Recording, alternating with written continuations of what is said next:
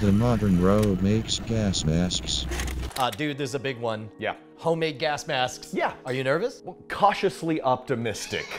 That's encouraging. I think this is gonna be okay. My only misgiving is that all of these ingredients are readily available and none of them are terribly exotic. It's really easy to put this thing together. Look, we got 2-liter soda bottles, we got soda cans that it looks like you make the housing out of, but what's the magic go-go juice? The most important thing are the activated carbon pellets. Now these are what you find in like Brita water filters. I got it at a pet store for aquariums. So this is just from a pet store, activated charcoal. Now I know activated charcoal is what they'll give to people who have overdosed or who have something in their belly. Yeah, something. it bonds with the contaminant that you've taken into your system. The vets often recommend that you give it to a dog if he eats chocolate or something else that will make an animal sick. Theoretically, we're gonna breathe through this stuff and whatever the tear gas is. Theoretically, it's going to filter out all of the impurities, and we're going to put some cotton in there to add a little extra layer of protection on top of it. Let's start. Let's just dive in here. Step one. Yeah, step one, what you want to do is you want to cut the bottom off of the canister. And the bottom of the 2-liter will actually be the top of your mask. Okay. You want it to fit over your face, so you don't want to cut off too much. You'll just take it and cut like a rectangle. So the right idea under here. is the wide part should be a band across your forehead. What you want is something like this. Yeah. Your face fits into, and you want the sides to wrap around a little bit. It's going to work great. Okay, from the front, mine looks like a Roman centurion mask. Okay. See? Is that a fit? The tape will help with that, but yeah, you want to make sure that you get as much contact with your skin as possible. What about there's kind of a gap up here, and then this is poking in. It feels like the pokey bits are pushing the mask off my face. So I'm gonna try rounding these down. Oh, that feels much tighter. And in fact, if you have it sealed off and you can suck and keep it in, then I think you got a good seal. Oh, and you could take the cap and toss that. So what we're gonna do is wrap electrical tape, not only for sealing it up, but just for comfort really, so that you don't have these sharp edges jabbing into your skin. I kind of feel like we're the Elon Musks of garbage. All right, I'm feeling pretty good. It's a tight seal. The next part is that we want to set up the filtration system. So what we're gonna need to do is we're gonna take these cans, and I was making mine rather long, actually. You figured the more that you're breathing through, the better, right? Yeah, and before you cut it, it's a little easier if you poke the holes in the bottom. Breathing holes first, okay. Yeah. All right. So you want to get plenty of these in there. Now you're using a compass, right? Yeah, just to make several punctures. So I assume the thought here is we want enough that there's a free way for air to flow through, but we don't want so much that the charcoal can fall right out, right? Correct. So is that looking good? That looks great. After that, you're gonna wanna put some cotton padding in there. You can use these regular little cotton discs. So those pads keep the charcoal from spilling out, but they also keep you from inhaling any kind of like heavy duty, that probably filters. Any particulates. Correct. Yeah. The trick is though, the more you put in there, that's another obstruction. And so that's the balance. You want the airflow to be going through this respirator part, not coming in through the sides. Exactly. We're gonna take several spoonfuls of the charcoal pellets and just fill them up in the can. And then for extra added measure, you can take another little piece of cotton and put that on top. You were mentioning that those were difficult to breathe through, so I'm gonna try thinning this out a little bit. I went ahead and did the same thing you did and just kind of split them in half. And before you tape it all together, go ahead and just put it up to your mouth and see if you can breathe through it when you put the cotton in there. Try to breathe through this and make sure. Yeah, I can feel it coming out the bottom. The next step, take your can and just place it in there like that. Do we seal up the top of the can? Or we're not worried about it cutting in? You know, I didn't find that that was necessary. Okay. Maybe later I will find that it is very, very necessary. We'll find out. The key here is making sure that you don't leave any leaks. Okay. Oh, Yeah, don't do that. Here, I'm gonna take just a little bit of this cotton and wedge it on top. I mean, we're going in a controlled environment, but it seems like if you just want to have this in your backpack, you'd want it totally sealed up. Yeah, that's There a you good go. So in point. this case, I just stuffed a little bit of cotton in there. Now see if you can breathe through it. Oh, it is harder. That is one of the biggest challenges is you have to be really careful about how much cotton you put in there. You know 'Cause what? that can I'm gonna- quickly yeah. obscure your airway. Okay, so it seems like we're just about set. We've got our respirator part, we've got the seal on our face. How do we keep it attached? For convenience sakes, just take a rubber band, cut it in half, punch a hole over here. I usually get it up by the temples, yeah, just by the corners where it connects. And I just take a rubber band and cut it in half and then tied knots at the end and pushed it through the hole there. So I guess it's important to figure out the right amount of tension on your rubber bands to keep it sealed on your face. Absolutely. I mean, you want something flexible where you can just slip it on and off, but I have seen other people who have made fastens and clasps and adjustable belts. It feels like I'm actually going to have to hang on to it and keep it pressed to my face. The airway is just occluded enough that whenever I exhale, air starts escaping the sides here. Well, I think it's okay on the exhale, right? It's probably so, yeah. Where I'm taking these two guys, threading them through. Yours looks a little bit more official than mine. My plan is not so much for it to work, but for me to look good when my corpse is on display. Oh, wow. That's a good tight seal. Oh, Look at that. nice.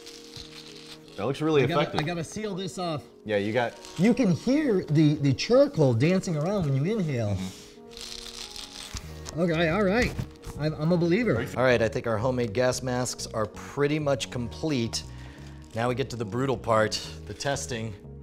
How about some actual tear gas, Brian? These were available just on Amazon.com. I picked up 3 of them. These are from Fox. They're called 5.3. The 5.3 refers to the fact that most pepper sprays are rated about 1 million or 2 million Scoville heat units, SHUs.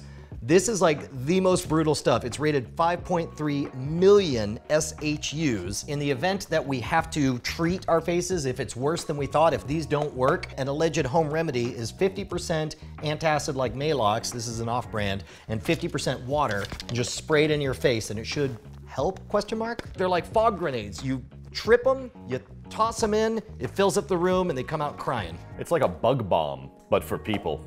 Yeah. I'm gonna need some more duct tape.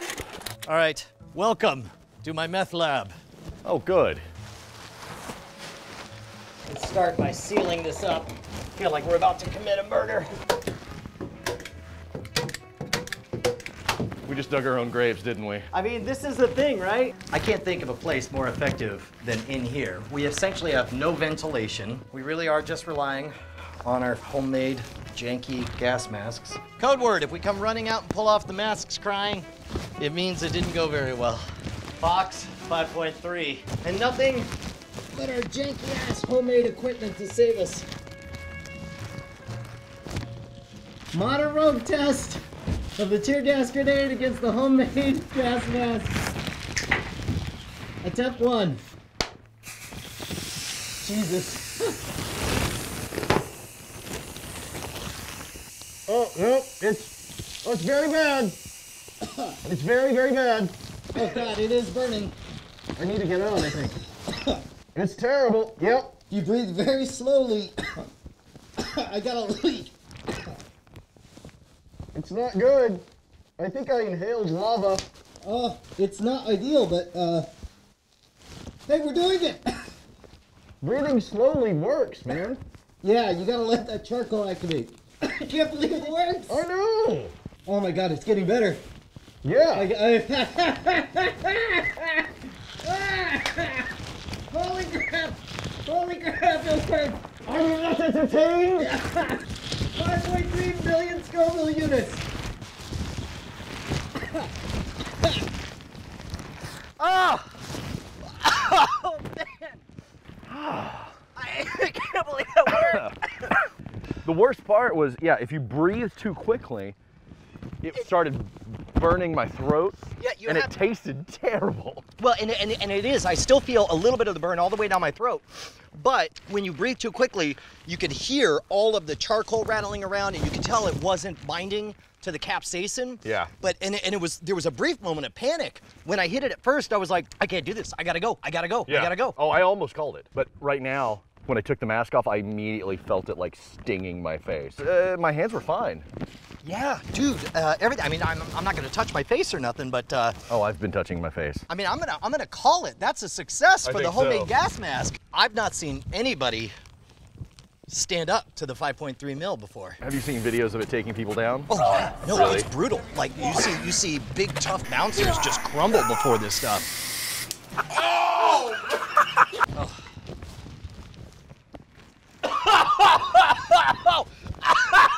Oh God!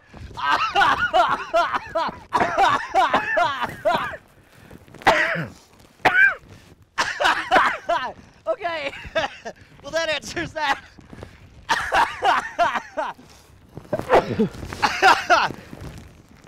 Oh my God, I just walked in there and it destroyed me. That's just the residue left in there. I stood by the door as you were opening it. Oh! That was too much. All right, well. Bye.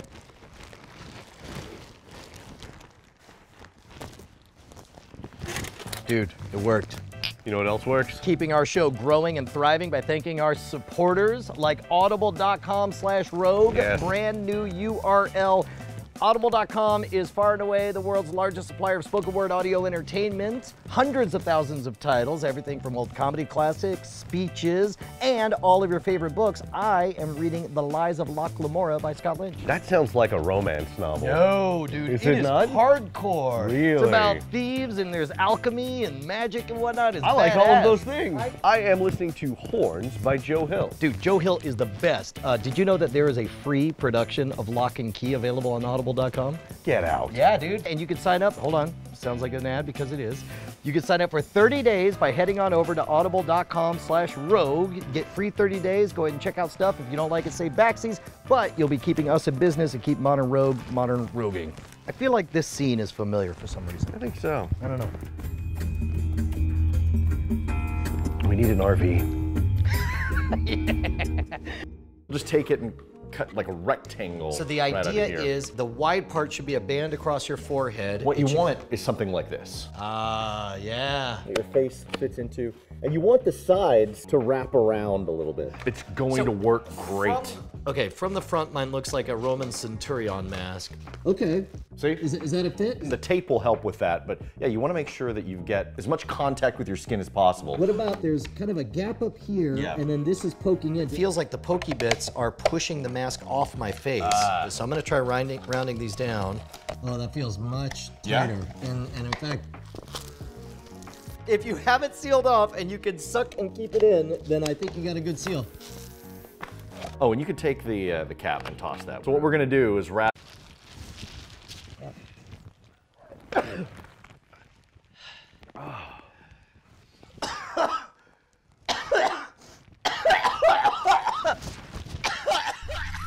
The modern road makes gas masks.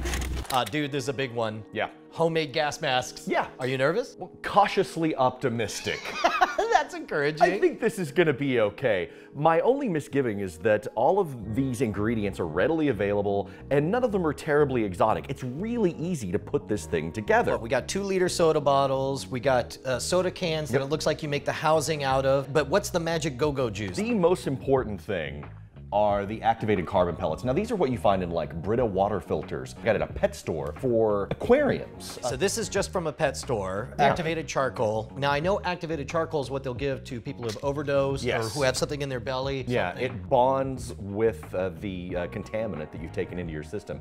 The vets often recommend that you give it to a dog if he eats chocolate or something else that will make an animal sick. Theoretically, we're gonna breathe through this stuff and whatever the tear gas is. Theoretically, it's going to filter out all of the impurities, and we're going to put some cotton in there to add a little extra layer of protection on All right, top well, of it. let's start. Let's just walk dive it in through. here. Step one. Yeah, step one, what you want to do is you want to cut the bottom off of the canister. And the bottom of the 2-liter will actually be the top of your mask. Okay. You want it to fit over your face, so you don't want to cut off too much. Electrical tape, not only for sealing it up, but just for comfort really, so that you don't have these sharp edges jabbing into your skin. I kind of feel like we're the Elon Musks of garbage. All right, I'm feeling pretty good. It's a tight seal. The next part is that we want to set up the filtration system. So what we're gonna need to do is we're gonna take these cans And I was making mine rather long, actually. You figured the more that you're breathing through, the better, right? Yeah, and before you cut it, it's a little easier if you poke the holes in the bottom. Breathing holes first, okay. Yeah. All right. And so you want to get plenty of these in there. Now you're using a compass, right? Yeah, just to make several punctures. So I assume the thought here is we want enough that there's a free way for air to flow through, but we don't want so much that the charcoal can fall right out, right? Correct. So is that looking good? That looks great. After that, you're gonna wanna put some cotton padding in there. You can use these regular little cotton discs. So those pads keep the charcoal from spilling out, but they also keep you from inhaling any kind of like heavy duty, that probably filters. Any particulates. Correct. Yeah. The trick is though, the more you put in there, that's another obstruction. And so that's the balance. You want the airflow to be going through this respirator part, not coming in through the sides. Exactly. We're gonna take several spoonfuls of the charcoal pellets and just fill them up in the can. And then for extra added measure, you can take another piece of cotton and put that on top. You were mentioning that those were difficult to breathe through, so I'm gonna try thinning this out a little bit. I went ahead and did the same thing you did and just